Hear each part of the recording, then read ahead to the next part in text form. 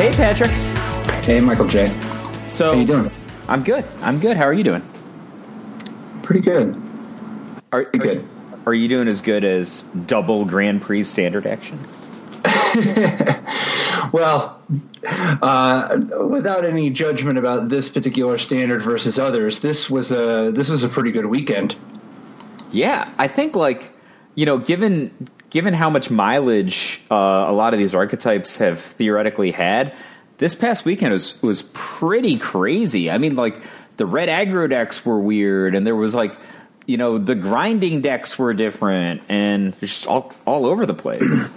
Right, and funny enough, Teferi's comeback was armed by a return of Approach of the Second Sun, taking down the trophy in Orlando, stateside.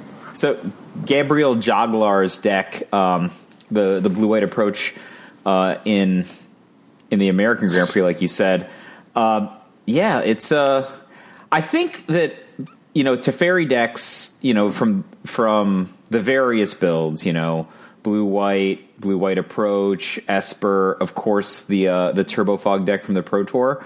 I think blue white Approach does the best of going over the top of other Teferi decks.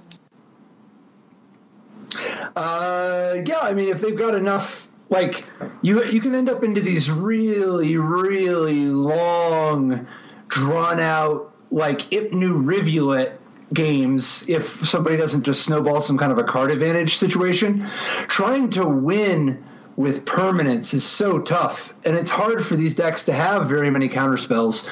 So if you just play super, super patiently, if you've got a couple Approach of the Second Sun, and they've got a couple, and they've just got the 4 Teferis, everything else being equal, you're going to have a little bit of an edge there. Or if they have one Gear Hulk or something like that, Well, I was just thinking, if you're playing the Approach of the Second Sun deck, and let's say you're playing against the Bant Nexus deck, which is, coming out of the Pro Tour, this was the hype deck, the highest profile, new, different archetype deck.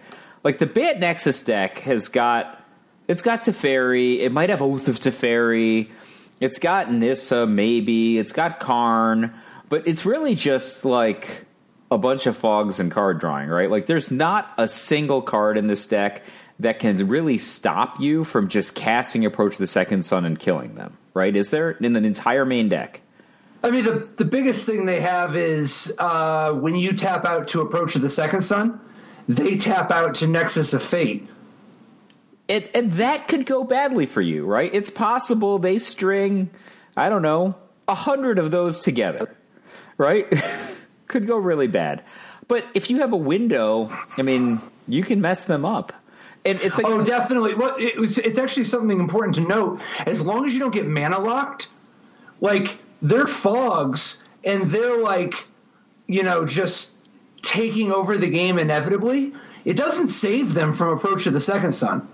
They have to mana lock you. So if you can only cast one Approach, then they can actually win. They can, obviously you can't cast the second one. But if they're just sitting around trying to destroy all your land, exile all your land with Teferi, if they can't get you off of 7 mana in time, well, nothing else in their deck can interact with you other than them beating down with the 2 Karns. Oh, yeah. I mean, but that'll work. That can work, if you've got... No. But what I mean is that, so it's a very short clock. Because if you play Approach, it's not 7 turns later because of all this card draw. Realistically, they've only got a couple turns, 2 or 3 turns, if that, right? And if they've got a Teferi on the table, even if they have a Teferi emblem, it depends on how long the game has gone out. But my point is that if they end step Nexus of Fate, untap, and Teferi, they're still not going to get you in time. So I think you're right. I mean, they board in a lot of counterspells after sideboarding, but it's not like that's going to make them win. Oh no! If I'm playing game one, I've played this kind of deck so many times against other blue decks, and at least if I had the scout, because I was aware of the kind of decks that were played at the Pro Tour, which have really just no real interaction with with the approach deck's game plan, you could just sit there and use all of your glimmers and hieroglyphic illuminations and searches, etc., to just get to 14 lands and then just cast 2 approaches in 1 turn. Like, certainly you are going to be able to outmana them with Gabrielle's deck with a negate, 4 disallows, and to some degree even cast out in blink of an eye. Like, you can manage their planeswalkers pretty well relative to how much mana that they're using. And then plus you've got like some incidental stuff that could just mess them up, like Field of Ruin, for example. I think that the interesting thing here is that it might be frustrating for you to try to Ipnu Rivulet them sometimes. Then you just flip some Nexus. That's kind of funny, but I think like just 14 lands in play kill you is probably a pretty reasonable strategy here. Yeah, I mean, I think so. Like, what are they going to do? Like, really? Discard some fogs? Like, they're going to cast a planeswalker. Sometimes you're counter it, and sometimes you're just going to cast it out. Like, just not scary, I think. In game 1, obviously, I'm just looking at it's just the sheer quantity of dead cards. Oh yeah, they have like a bazillion fogs. Like, yeah. But I do think that the approach is important because I think that if you're just playing with 4 Teferis and a Torrential Gearhulk, I don't think that the blue-white matchup is nearly as good as if you have 2 approaches in your deck. Absolutely agree with you. I mean, if you're just like playing a Teferi deck, right? They're just a Teferi deck also, but they have mana acceleration, and they have like now all of a sudden, I think the balance of power shifts into the Nexus of Fate deck's hands because they have like these infinite time walks that they can be test spelling you with. That almost no matter what you do, they're going to be able to get back depending on how long the game goes. So like I think that the approach deck's advantage is that ability to kill you in just 1 turn with 14 land to play, which is just not hard to accomplish. And so I mean, especially when you're talking about stuff like flipping a Search for Azcanta for mana acceleration and whatnot, especially just using your card drawing to just get lands. It's no biggie. Dude, I got to imagine that this second place deck is like Kyle Cooper's Orlando deck has got to be a deck after your own heart. When I first saw Kyle Cooper's deck, I think that the title on it was just like Mono Red Wizards, and then I didn't look back initially, and then only when I went for a second pass looking over all the decks this week, I was just like, wait a minute, how many lands does this deck have? Flame of what? And then I stopped and looked at this deck. Wow, this deck.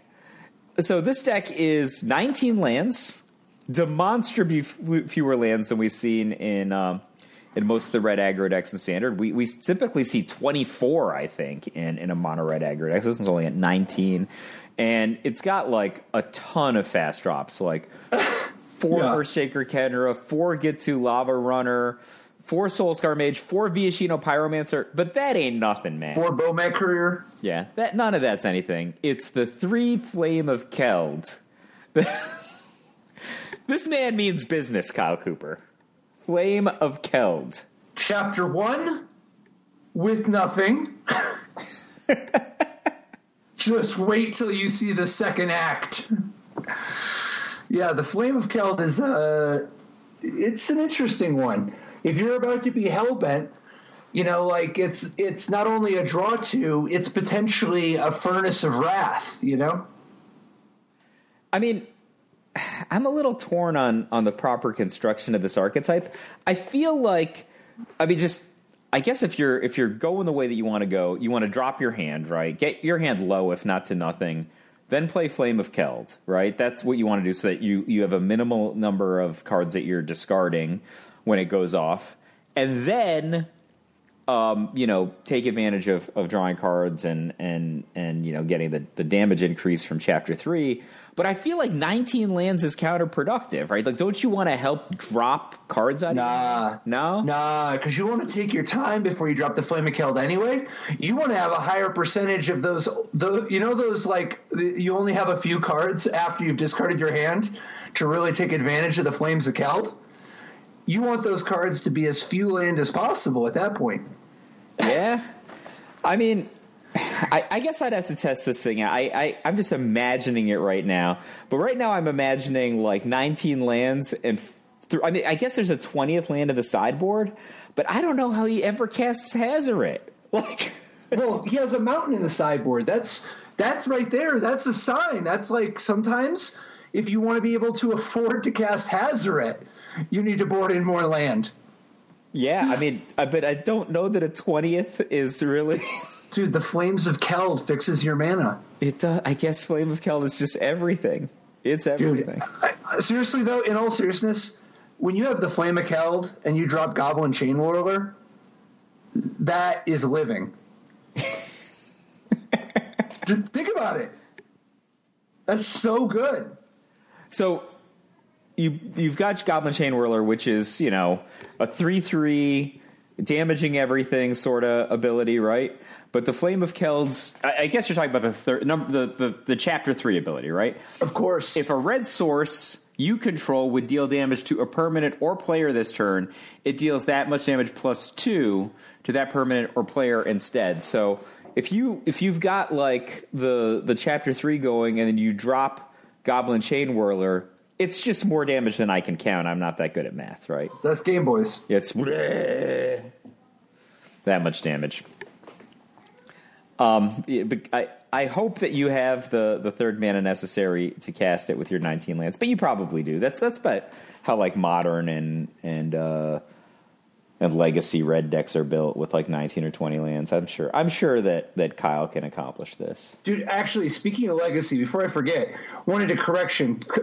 Dude, completely botched it last week on discussing the Monarch. Yeah, I got the Monarch mixed up with the voting of some of the other conspiracy cards. The Monarch does have abilities, like the whole there can only be one Monarch, but the Monarch at the end of the Monarch's end step, they get an extra card. That's awesome. So like a Personal Howling Mine is like no joke, right? Well, especially when combined with a Fiend Hunter, right? Like that's pretty cool. Right. And then somebody else can actually become the Monarch. There are cards that do it explicitly, but once somebody is a Monarch, if you deal combat damage with a creature to the Monarch, they steal the Monarchness. Now, in Legacy, not a lot of people are hitting you with creatures, and the white decks using the Jailer, they're usually the ones that are doing the attacking. It's hard to actually hit them with creature damage in a game that isn't already decided. So, yeah, the Monarch is a big game. It's a big, big game. Yeah, so I think that makes the Jailer not really worse, because unless people are... No, better. Are you kidding? No, the extra card. But here's the thing that's the downside on it, right? If they actually kill your Jailer and then smash you and get the Monarch, then they get the Personal Howling Mine. You've opened the door to them becoming the Monarch now, right? Like, that's the only thing. Yeah, but that's because you are still the Monarch. Even if they kill the Jailer, you're literally still the Monarch. No, but not if they kick you in the head. Then they're the Monarch. How are they going to kick you in the head? You're playing the white deck. You played a 1-drop, 2-drop, a 3-drop? No, I'm saying they kill the Monarch, and then you, okay, so you're playing against the decks in Legacy. Most of them, half of them can't even attack you anyway, best case scenario. Now, to the half that can attack you, they probably can't attack you because you're playing the white deck. I'm saying that when you're playing against one of these freaking Sultai decks or something, right? Like if you're playing against you're playing a sneak and show. It doesn't matter. Whatever it is you're doing, if you just play the Jailer and they kill it, a Personal Howling Mine that is very difficult for them to interact with is as real as the streets. So what you're saying is, if I attack you with, I don't know, something like 19 goblins, the fact that I have the Monarch is not that significant, nor if I attack you with a 15-15. Yeah, it's like, okay, you attack me with Emrakul. You're the Monarch. I've got the Monarch. Got it, dude. Give me my crown along with your permanents. Yes, that's what I'm saying. With feet, Patrick. To the head, kicking. So the other red deck in the top 8 wasn't nearly so exciting, but it did feature a couple twists, namely 3. It's so funny. The up to 3 unlicensed disintegrations is the big shift, and then multiple main deck Aethersphere Harvesters and a Lost Legacy in the sideboard. Lost Legacy is. I think Lost Legacy is the most underplayed card in Standard right now. I think finding places where you can sideboard Lost Legacy is going to be valuable. It offers, especially to non-blue decks, like this is a non-blue deck, it offers a meaningful way to cut off these Teferi decks, to cut off Nexus of Fate. In particular, Nexus of Fate, right? Like, it doesn't matter how many times you duress Nexus of Fate or negate Nexus of Fate. That doesn't do anything. You gotta Lost Legacy Nexus of Fate. Otherwise, like, if you don't kill them, they're just eventually just going to Nexus of Fate you roughly 1,000 times, I think. On average, 1,000. I'll take the under. Yeah. But the Nexus of Fate deck, not as good without the Nexus of Fate, to be sure. I just think that enough of these decks, though, if you Lost Legacy, I guess you have to pick your spots. I mean, obviously, Lost Legacy on approach is the bomb, but well, I mean, imagine how many spots are you really boarding it in? So, I think that I think it's a meaningfully good card to play 2 or more copies of it, like in black-green, for example, not just in black-red. But if I were playing this black-red deck and I sided in Lost Legacy and I had it on an open to cast against the Nexus of Fate deck, I'd probably just cast it against Teferi. Well, I think, isn't that the main reason you just want to name Teferi against everybody, right? Like, I mean, not everybody, only Teferi decks, be it. The Nexus of Fate deck can't even get into a choke point where they're like infinite Nexus of Fate if they don't have Teferi. And like, even if they do, what are they going to do? Take a bunch of turns and then what? Or they can't. Yeah, like, I mean, my entire rest of my deck against their Karn and their Nissa isn't so scary to me. Oh, I agree.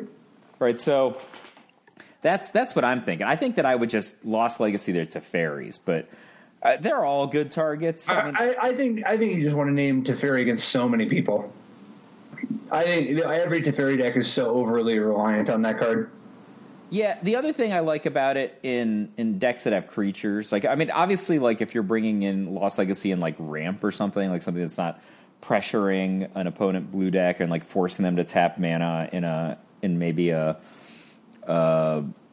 like a kind of temporally inconvenient way, right? You don't generate the same opens, but like this kind of a deck, you're just like guy, and like they're forced to settle or they're forced to fumigate. You just can like, you can actually land your Lost Legacy before they even can cast the Teferi. I think that's like very good versus like a lot of these decks that are like a mid-range deck, like some kind of Aliantrazi deal or like an Hour of Promise deck. Like, what are you really doing that's going to, like, you might be able to resolve it, but if you resolve it after they've got shenanigans going, it's so much less meaningful, and it might be too late.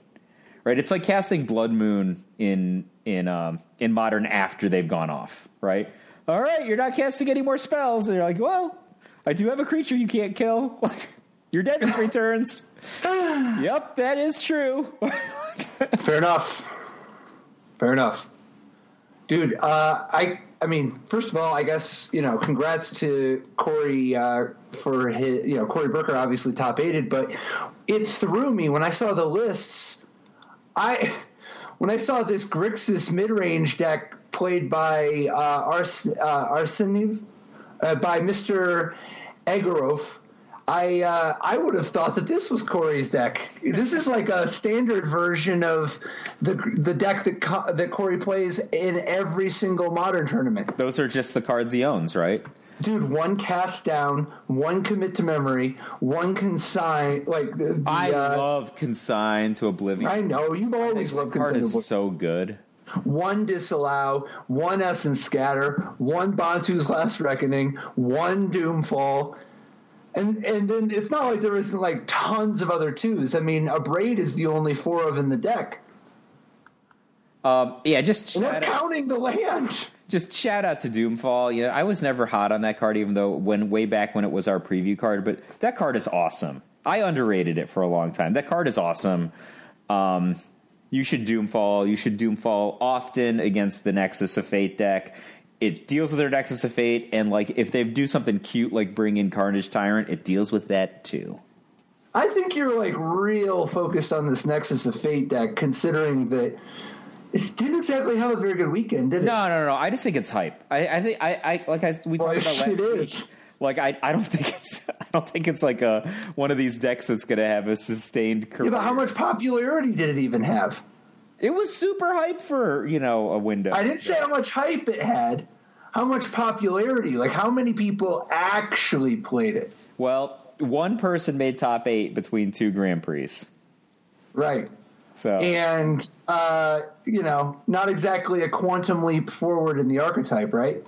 Oh no. He has a full Nissa different than that Karn at the first. He's got the one Spring to Mind too. That is cute. I told you I like the Spring to Mind. Yeah. And to be fair, Oath of Teferi was not like standard everywhere, but I think Oath of Teferi is also an awesome card.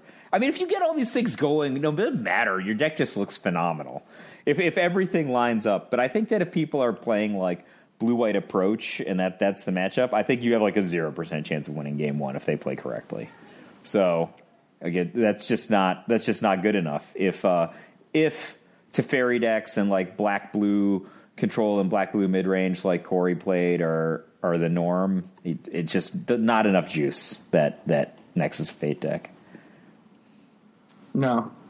But actually, over in that in the same GP... Actually, you could just talk about Corey's deck for a second, because we talked about the deck that he didn't. Yeah, sure. But like, if you just look at the construction of this deck, first of all, even though it has a bunch of creature removal cards like Fatal Push, for example, he's also got like Champion of Wits to just like fix his draw. Like if that's like the most boring thing you can do, but like just fixing your draw, that's okay. Right? I mean, that's not totally it, right? Like he's playing 3 the Scarab God. Oh yeah, and a Liliana. So like he's kind of like meaning it with Champion of Wits. I mean, I'm just saying like Champion of Wits does many things here, and fixing your draw is not the worst when you're playing against that deck. No, not at all. This deck actually relies on creature damage to actually win. But then like separately, you're just like, oh yeah, creature control cards aren't very good against Nexus of Fate. Well, Vraska's Contempt is fantastic against Nexus of Fate, right? So if you just get like anything, like, I don't know, a Glint Sleeve Siphoner that's not going anywhere, right? Because even if they're fogging, they don't kill it very well, right? And that's just the thing that you're trying to ride, through. Dude, I'm telling you, Teferi decks and Nico Bolas decks, and red-black, like Chain Whirler decks, that's what we got to be focused on beating, man. These Nexus of Fate decks, let's have them earn their keep before getting such a share, man. I mean, I'm just saying, Corey's got Arguel's Bloodfest and Doomfall in his main deck. This matchup is a murdering for Nexus of Fate. I'm agreeing with you when I say this, right? Like, and this is a deck that's got a ton of committed Essence Scatters, Fatal Pushes, etc. I think it's a murdering in Corey's favor. Is there any aspect of this besides the one Hostage Taker, one Ravenous Chupacabra split that we really need to dig any deeper on? I mean, that's just style, right? Dude, options. I mean, just shout out to Vizier of Many Faces, which he's got in his sideboard. That card is outstanding. I don't know why that card doesn't see more play than it does. It's so good. It is so good. Like, every single time I side it in, I ask myself, why don't you have 4 copies of this? You can't lose if you draw it, right? Like, it's so good. And it only costs 4 mana. Yep. But it's not necessarily at its best against decks like this new breed of Teferi deck, Wafo Tapa's Esper control deck. Oh. And both Wafo made top 8 and Jeremy Desani actually won the tournament. Took it all. So your old sparring partner, Guillaume Wafo Tapa, the control master. Or they play Jeremy Yeah, and Jeremy Desani's no slouch either. When it comes to the control, I mean, for all I know, he may have built the lion's share or all of this deck. I mean, he's definitely made more than his fair share of control decks over the years. I mean, he won a Pro Tour with islands in front of him, didn't he? Yeah, definitely this deck is... I mean, it's a very Wafo Tapa style of deck. It's not just that there's, 4 Glimmer of Genius and 4 Torrential Gearhulk, and Wafo is all. You got to remember, Wafo is also the guy who wants to play a lot of Broodmate Dragons, but I don't think they have the same 75 because Wafo is still Wafo. His change, I think he has 2 extra hieroglyphic illuminations on top of all the other, on top of the 4 Gearhulks, 3 Teferis, the Search for Azcanta, the 4 Glimmers. Wafo just likes to draw cards, Oh, so Desani's got Cast Down, right? I gotta say, Cast Down, it's such a minor looking card at 1 and a B for destroy target non-legendary creature. But when I was testing real seriously for the RPTQ a few months ago, it was the highest performing card that I tried. It was always good, consistently surprisingly good. Even when you're oh, this isn't that good, it kills their Torrential Gearhulk. It's fine, right? Sometimes you just need to kill their guy. Somebody's got to do it. And it's 2 mana. They could have a really good guy, and you just kill it, and it was 2, and you just go about your business of drawing 2 extra cards. That's what I found with that card. But yeah, I thought this Esper control deck was just such the breakout deck. I mean, there was also a third member, Arnie Hushenbeth. Apologies in the name, but also his list very similar to Desani's. 3 copies in the top 8, including the title. Not a bad showing. Oh yeah, so let's go through some of the details on this. So all of them played Search for Azcanta. Arnie played 2 copies, and the Pro Tour champs played 1 each only. I think the distinguishing characteristic about this strategy is only 3 copies of Teferi, Hero of Dominaria, but 4 copies of Torrential Gearhulk in all 3 that made top 8 in the European Grand Prix. Yep. And then they're not so all over the place. There's a pretty limited range in all these instances that they're playing, but it looks like 4 Vraska's Contempts across the board, a couple of Syncopates, if not 3 Syncopates if you're Wafo. And then some of the details, 1 Cast Down, 2 Cast Down, 0 Cast Down. But they're all in a similar range. There is a little bit of a twist if you check out their sideboard. So to begin with, while Desani and Arnie had Chromium, 1 Chromium in the board, Wafo just went with the Scarab God for his alternate kill condition. And then the one that I thought was kind of exotic, Wafo's got 2 copies of Infernal Reckoning, which is that black instant exile target colorless creature, you gain life equal to its power. So 2 copies of Infernal Reckoning. And then Arnie had 1 and Desani had none, but what do you make of that? Do you think there's really enough constructs, I don't know. I feel like I'm going to cast this card, and instead of gaining 5, I'm going to lose 5. I feel like that's what's going to happen with this card a lot of the time. They're going to shoot you with the ballista? Yeah, they're just going to shoot you with the ballista. I mean, there are obviously cards that you shoot it, but the most prominent artifact creature. I mean, I guess Scrubby Scrounger is the most prominent artifact creature. Oh, that's fair, and it exiles it. That's good. I guess it's also a fast, cheap way to interact with cards like Heart of Kirin, right? I think the big thing though is Scrapheap Scrounger. You can backdoor the Bomat Courier on time, which isn't bad. But I think the big thing is that you just really got to exile Scrapheap Scrounger. That's fair. That's solid. The other one is both Desani and Wafo had Detection Tower as their extra land in the sideboard, their 28th land. Detection Tower. Well, first of all, I'm just a big respecter of just playing extra lands anyway in your side. Particularly, you got 27 in the main. Sure, put a 28th on the board. Let's do it. Well, if you're the kind of guy who only plays 1 Field of Ruin, just just play the detection tower because you're just assuming that other people are going to be able to shoot at it. But it does have that extra ability, right? So tap for colorless comes into play untapped. These are solid attributes of an extra land. And then, of course, it has the 1 and a tap until end of turn. Your opponents and and creatures your opponents control with hexproof can be the target of spells and abilities you control as though they didn't have hexproof. So, are we shooting at Vine Mares? Who are we going at with Detection Tower? Well, I mean, so obviously Vine Mare is one option, but there's also stuff like, for instance, Chromium the Mutable. Oh, Chromium's not a bad little number. And likewise, is it Palladium Ores? So we're going dragon hunting with Detection Tower? Yeah, I think Vine Mare is numero uno, but beyond that, mostly just dragons. I mean, it is nice if you're in the control battle and everybody else just has Chromium the Mutable as their way to go over the top, and then you're Waffo and you just use Detection Tower to stop the Chromium the Mutable, and instead you just the Scarab God them into next Tuesday.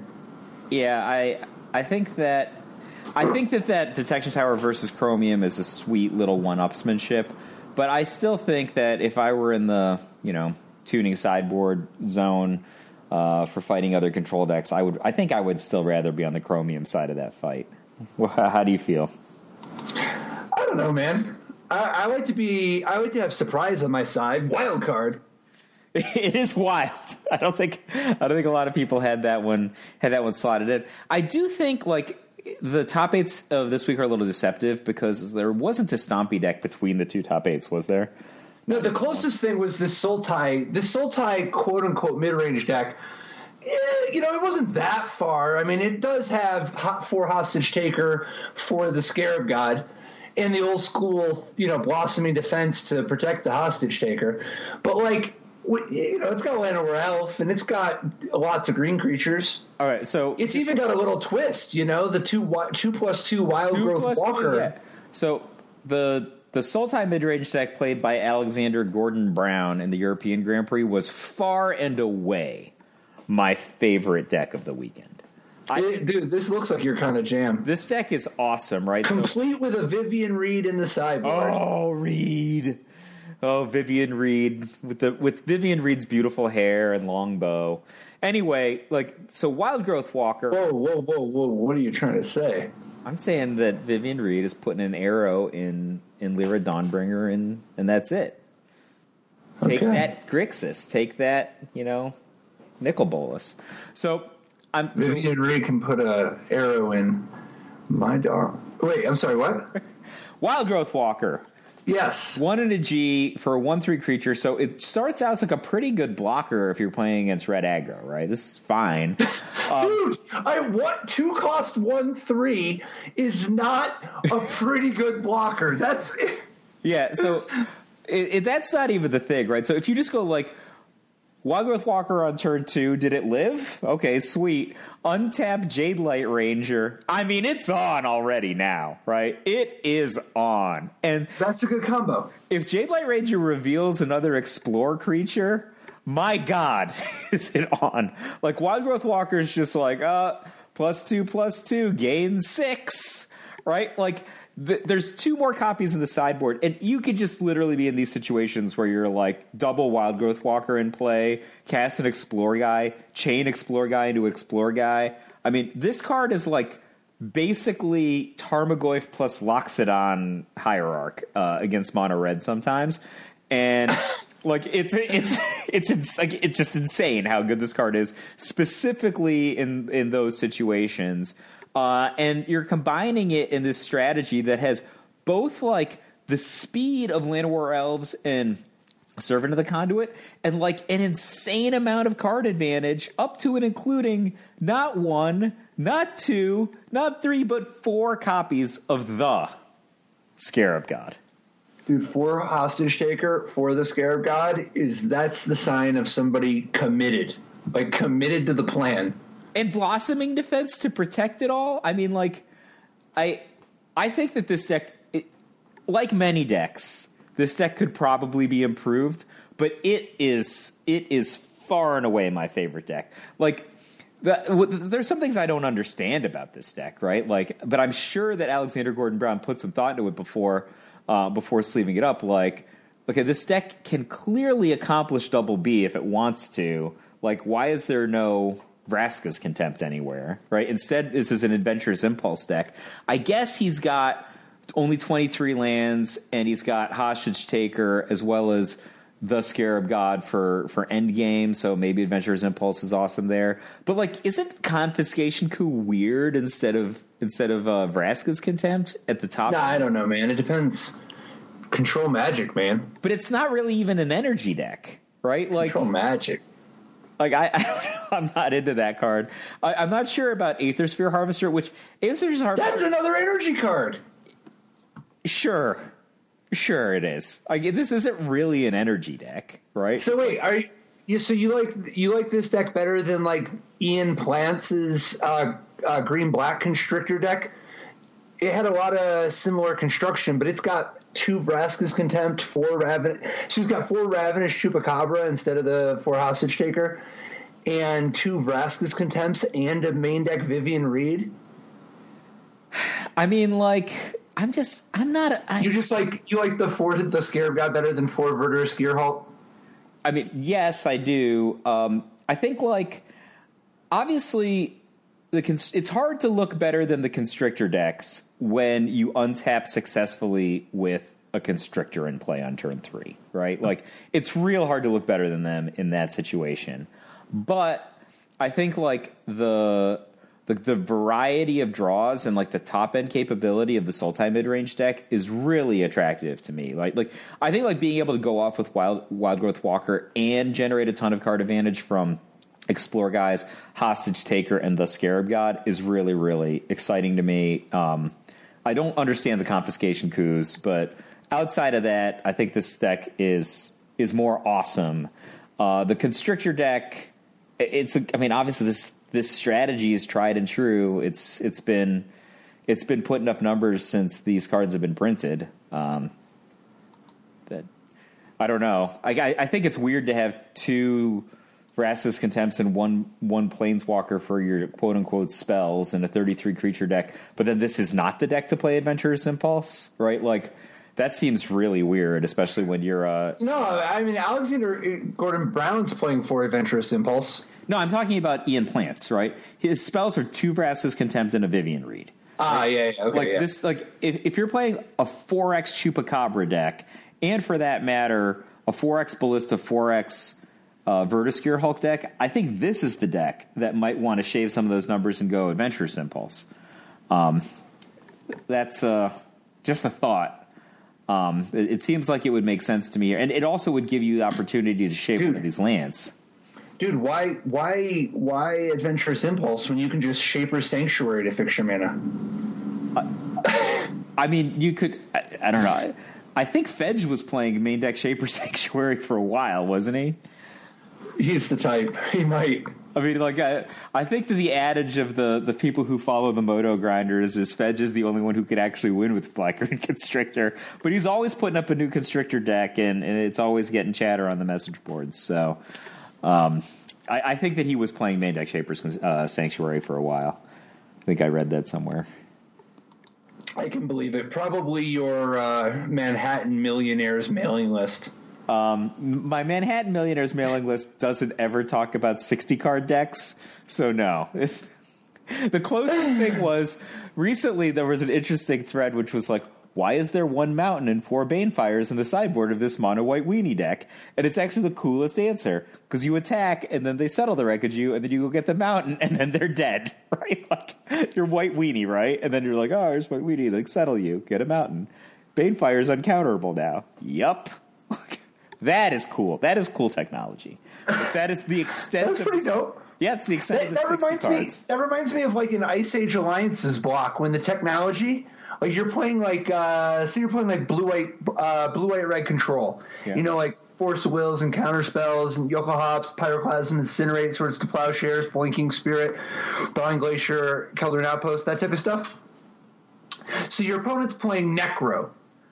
And so, like, they've got a really, really big advantage in many ways. You know, like, they're ice quaking your glacier, and they're just, like, you know, necroing and consulting, and, you know, it's just a bad scene. Well, the whole thing, like, the necro decks want to keep you off of yokel hops.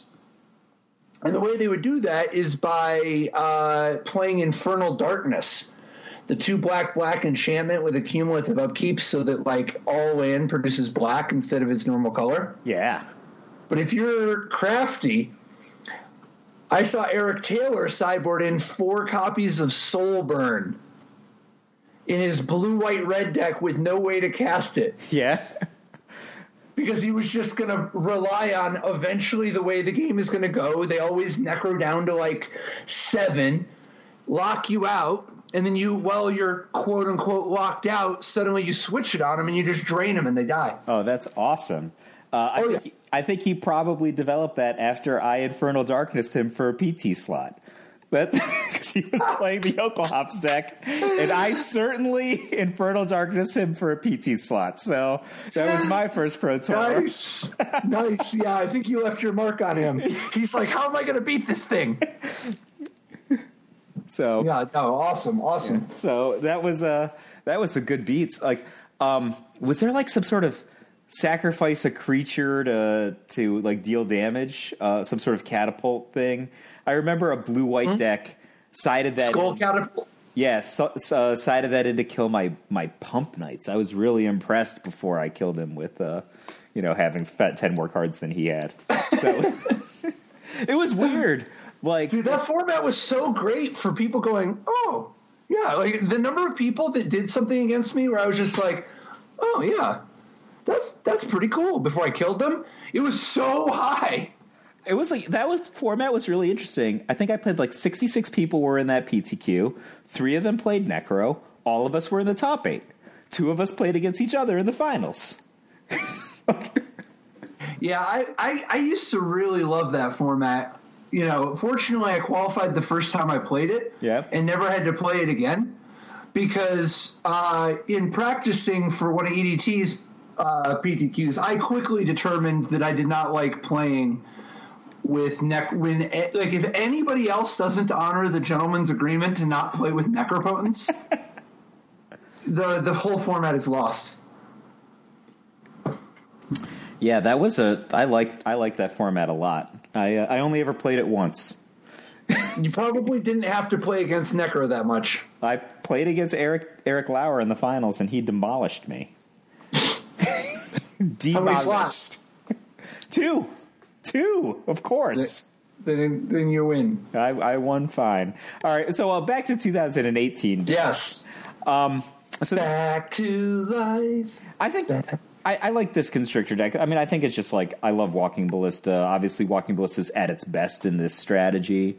But I think that 2 Vraska's Contempts and no Adventures' Impulse is just weird. That's all. Okay. Yeah. And there's like, he's only got 1 Vraska's Contempt in the sideboard. Like, I could live with just 2 Vraska's Contempts, I think. I don't think I would love it, but I could live with it. But I can't stomach the idea of not playing Adventurous Impulse once you're this mono creature. Yeah, like, I mean, you're in the same camp as me, right? Like, unless you're considering cards specifically like Teferi, right? Or, I mean, outside of Teferi and Goblin Chain Whirler, like, Vraska's Contempt's basically the best card in the format, right? Like, it's no. No, that's hyperbolic. No, man. I think Teferi and Chain Whirler, but what about the Scarab God? I guess the Scarab God is good. I mean, I think what about Torrential Gear Hulk? That guy's good. I don't know. I think sometimes Vraska's Contempt is better than Torrential Gear Hulk. I think it depends on what's going on. But Vraska's Contempt, I feel like you want it. Not that you always want it, but you're generally happy to draw it in almost every matchup. And it overperforms in ways that you might not have anticipated before the game started. Like saying, okay, the value over replacement. Because, like, what if you just played with a different one, right? Like, you could play with Never Return and it wouldn't be as good, but you could play it. What in the world would you play if you didn't have Teferi? A different deck. My approach deck just wouldn't have Teferi. I would just have 4 Glimmer of Genius instead and cross my fingers, and I wouldn't win any of the games. End of sentence. Period. Yeah, you would just win different games. Obviously, Teferi is the most defining card of the current standard. But I don't know. Would you consider for sure that Vraska's Contempt is a top 10 card, though, right? Easily. Yeah, I'm giving you a hard time. Yeah, no, it's yes, I think it is. I think it's a top 10 card. So, and that's counting all the stuff. Like for instance, I think like Glorybringer, for instance, is still a pretty insane card. Oh, I mean, yeah, right? Glorybringer does not. I think Vraska's Contempt is so well positioned. You know, that might be the distinction. I think that Vraska's Contempt is super high on power anyway, and it's well positioned. You know what's impressive to me about Glorybringer is Glorybringer seems to do outstanding even in matchups that, like, you're like, oh, this isn't the matchup that it's for.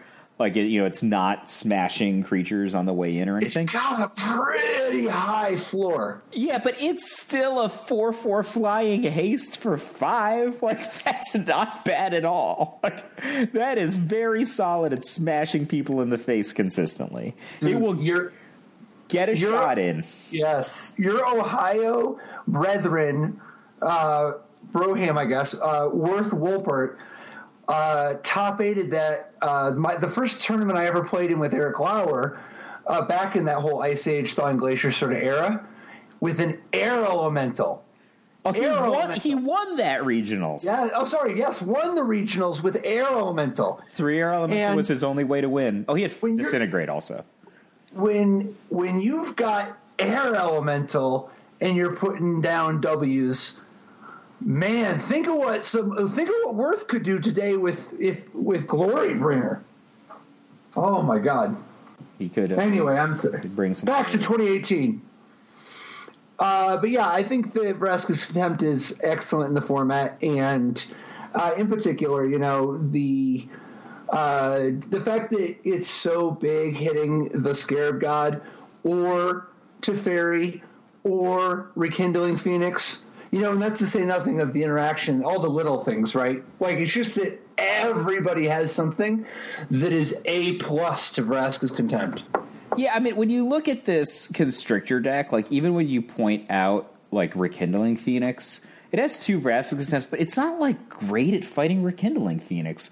Like, Chupacabra is just, like, full-on okay at fighting Rekindling Phoenix, and unless you've got, like, a pretty substantial, like, material advantage, like, the Phoenix could just come back. That's the thing. Like, maybe you've got, like, Active Ballista or something. It's just it's not a replacement for Vraska's Contempt. And even though Hazaret didn't have the greatest week, still puts up some numbers, and he'll be back. And, man, just the Chupacabra just not as good as Vraska's Contempt in that matchup.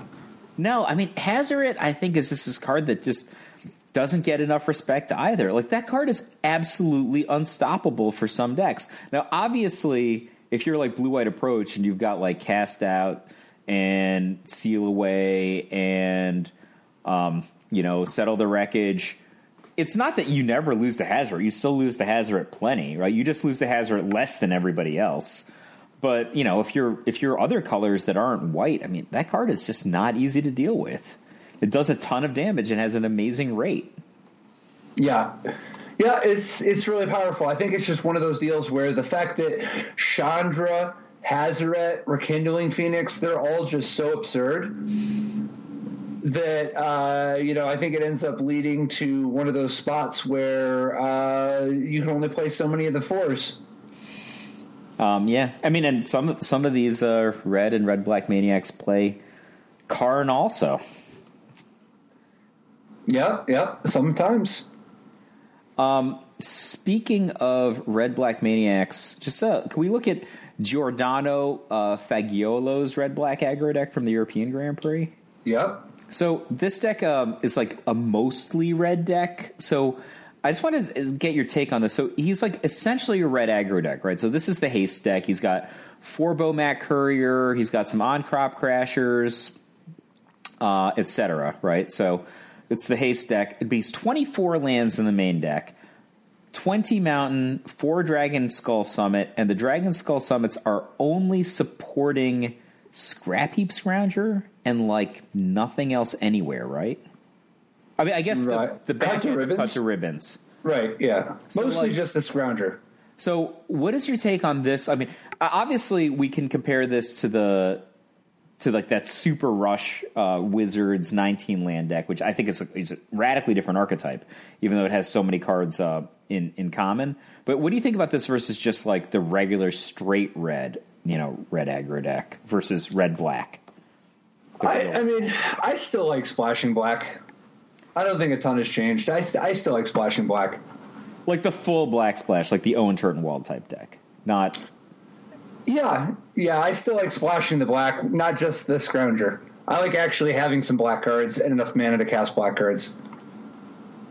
Okay.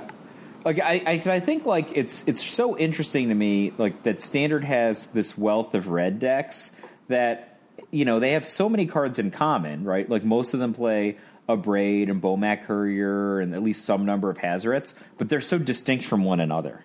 Like they actually just play very differently from each other. Yeah.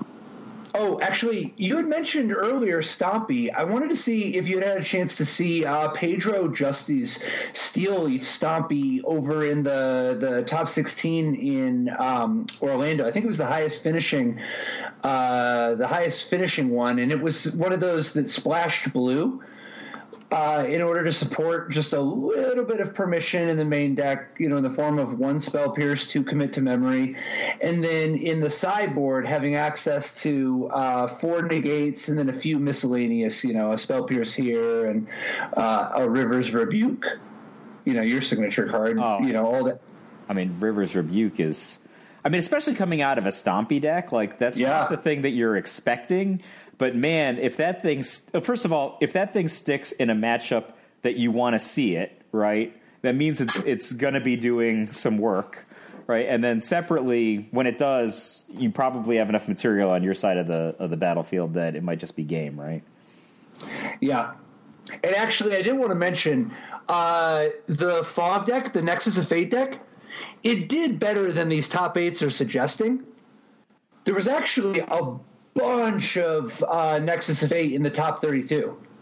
So don't get it twisted. And there was a lot of variation. Some people played Supreme Will and Chart a Course as a little bit different of card draw. Some people mixed up the main deck and put a little permission in, Supreme Will in particular as a way to get card draw while also having options for interaction. Some people played Lyra Dawnbringer in the sideboard as part of a transformational plan. A pretty good variety of different types of moves being pulled by people, running these Nexus of Fate decks. I'm looking at Peter Ingram's deck. What do you think about the Nissa Steward of Elements, which seems to be showing up as like a one of in the main deck? Is that I don't know how ornamental is this versus high impact of a singleton in the archetype? Do you think? It's certainly a way to win, right? It's an alternate victory condition if that's what you really need, but I just don't think that's what it's really. I don't think that's the make or break part of this deck's matchups. But it could be. It's a fine card, obviously. I thought it was a little interesting, though, the amount of other niche blue decks that put up finishes like Mono Blue Storm. One of the people, let's see, Luke Feeney played a Mono Blue Storm, and it's not really Mono Blue, Splash Red for Joyra, Weatherlight Captain. But the crux of the deck is 4 Paradoxical Outcome, 4 Psi Master Thopterist, and 4 Inspiring Statuary, with a bunch of cheap artifacts and cantrip artifacts, Mox Amber, Prophetic Prism, Renegade Map, Navigator's Compass, all that stuff, and 2 Aether Flux Reservoir to win with. So Psi Master Thopterist is a new card from M19, and this is the card that, because there have been Paradoxical Outcome Aether Flux Reservoir decks before, right? Psi is the card that is, I don't know, pushing it over the top, but making this archetype worth exploring. Oh yeah, right? That's the. that is single-handedly don't get me wrong, Joyra helps a little, but mostly Psi Master Thopterist is why this deck is like a legit deck. This is a real deck. Like when you have Psi Master Thopterist down, the 1/1 flying Thopter you get from each of your artifacts, it's like a whole extra card. Yeah, it's like a Mox, right? Like that's the thing. So like you get, well, it's not just the extra. I mean, it does function sort of like a Mox for some of your inspiring statuary shenanigans, where it's like, you know, all your artifacts are mana flaring now. But it's also just every one of those 1/1 flyers could potentially be a threat or a blocker, but every one of them is also a legal target for paradoxical outcome.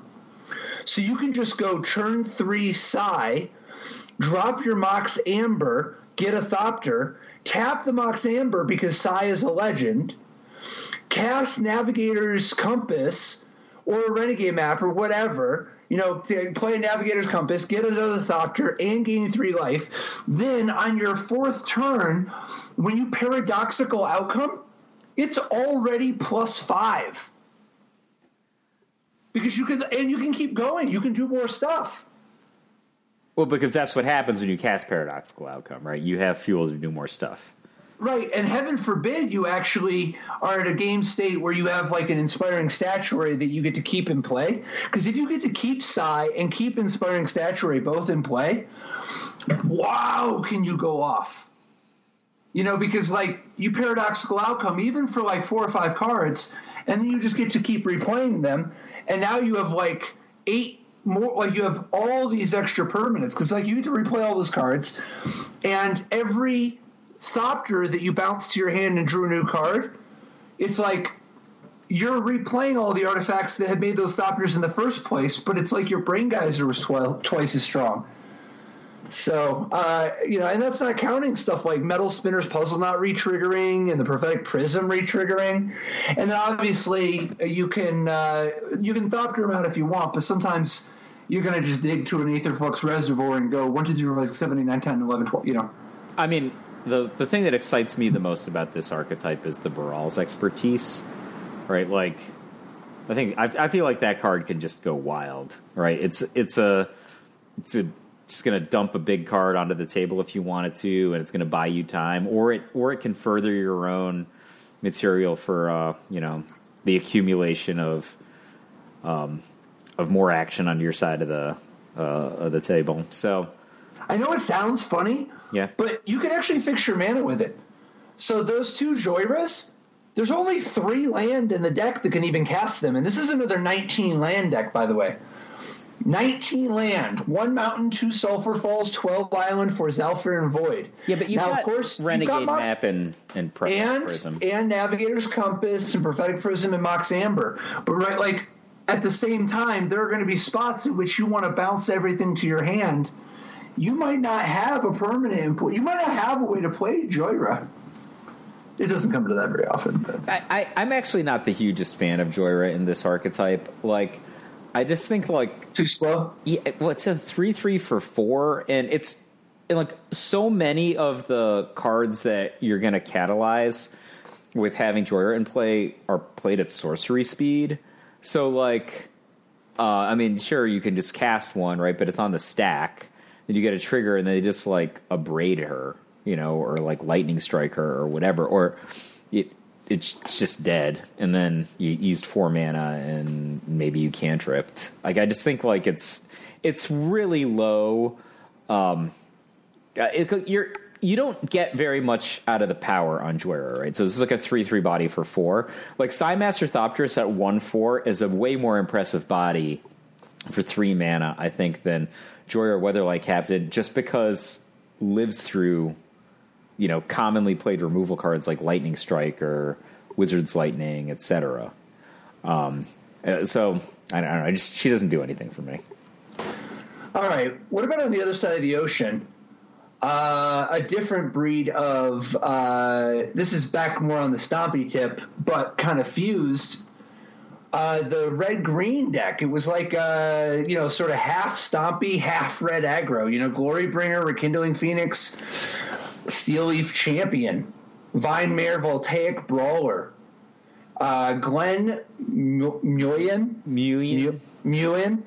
14th with the Red Green Monsters deck, but with one Banefire main deck. And one Adventurer's Impulse. You know what I dislike about this deck is the Greenbelt Rampagers. They do nothing for me. I think like that card is not at its strength in a deck with this intensity of mana requirements, whether you look at like Steelleaf Champion or like the double red and Rekindling Phoenix and Glorybringer. I feel like when you're playing cards like that the bar for how good your early drops gets raised. Like, yeah. I mean, obviously it can do stuff like crew a Heart of Kirin, right? Or, produce energy to make Voltaic Brawler better. But it's just, like, it's weird to me to play that card in a deck like this and, like, not have Llanowar Elves. Not having Llanowar Elves blows my mind. Like, it's like, makes no sense to me, right? Like, obviously, this deck is mostly, if not totally, immune to Goblin Chain Whirler, but like, I don't know. I just don't think. I don't think that not playing Llanowar. Dude, the Chain Whirler's still going to get its money against the Rekindling Egg. It's just, I mean, I just can't see playing Greenbelt Rampager instead of Llanowar Elves. It's just, I don't see it. That's all. Dude, the combination of Greenbelt Rampager, Steelleaf Champion, that's Exhibit A. Yeah. And 4 Mountains, 4 Aether Hub, and a Timber Gorge. I can't handle it. I can't do it. That's what I'm saying, right? Like, if you're playing cards like this, like the bar is literally raised on some part of your deck, right? Like if you're the Steelleaf Champion and there's 3 Steelleaf Champions and no Llanowar Elves, like that makes no sense. Like the whole point of playing Steelleaf Champion is you go Forest, Llanowar Elf, and they go like tapped land, and you're like turn 2, 5-4. You got me, because if you don't, I got you. Right? Like, that's the point of playing that card. Like, playing that card on turn 5 because you drew, Mountain. Like, it's just not. Or you're like, your rando, like, red, green, Timberline Gorge came into play tapped on turn 3. It's just not in sync with having a card like Steelleaf Champion. Like, that card is like the definition and standard of, I got my cards. This is like my explosive draw, right? And then to not play 4 copies and to not play the card that makes it best is, I can't. When I see the Red Green Monsters deck that makes me happy, I'm going to be in love, right? But every time we go over one, something always rubs me wrong about him. Yeah, I don't think this is the format for him. I don't think it's time. Nah, not when you can be playing all those explore triggers to gain 3 life and +1. That's a green deck for me. Okay. Yep. Well, all right, man. 61 cards. Yeah, I didn't even want to put him out on blast like that. Oh man, no, not my favorite card of the weekend. Not my favorite deck of the weekend, rather. Yep. All right, man. Well, what would you play next week? I would play Dragons, but of the decks we talked about, I think I would try the Sultai Midrange deck with 4 copies of the Scarab God. Yeah, but, I like that one for trying for new information. Yeah. And if I just got to shuffle up and play, I'm playing Wafo style. Basically, it's not really Wafo style. It's mostly just Mikko style. I'll just play Mikko style. The Esper with I'll just play Wafo's deck exactly. All right. Well, that's probably a good way to, I don't know, win a Pro Tour if you want to play Control. Dude, I can't believe like 10 Turbo Fog decks in the top 32s. Not a good book. All right. See you next week, man. Bye-bye.